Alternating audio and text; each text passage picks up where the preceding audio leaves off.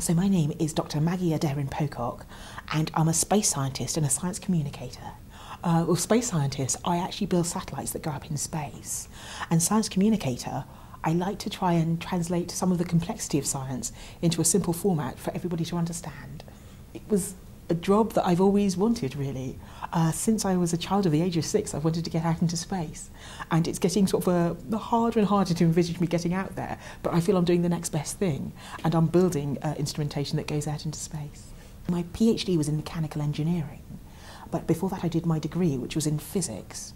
And so that was quite an interesting hybrid for me, because doing the physics and the mechanical engineering turned out to be a perfect marriage for making satellites in the future. When I was in primary and secondary education for a long time, I wasn't considered to be very bright.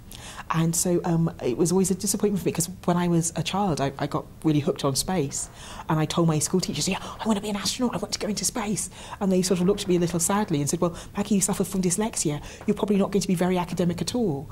And so that was always a disappointment. But my father was wonderful, and he told me that if you really work hard, you know, the sky's your limit. Because my English and my sort of spelling wasn't very good, it meant I focused on the science subjects, and I found that I was quite logical and things like that. So I admired people like Spock on Star Trek. And so by using those skills, I was able to develop sort of techniques to cope with the dyslexia and sort of move on through my career.